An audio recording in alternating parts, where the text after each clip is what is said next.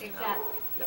So we're going to look at 4 different ways that women straighten their hair and talk about the value and maybe the controversy. Pros and cons of each. Yeah, these are probably the 4 most popular methods of straightening the hair. Okay. This is called the Brazilian. Larissa got the Brazilian.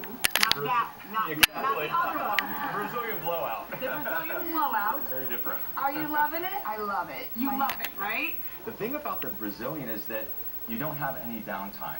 So once you straighten the hair, once you put on the chemical and blow it out again, once it's set, you can wash your hair in the salon and walk right out. Wow. Now the controversy comes in is like, why do you have to leave this one on for 3 days and then this one is good to go immediately? It seems as though apparently there might be more formaldehyde in this treatment, which bonds the keratin to the hair.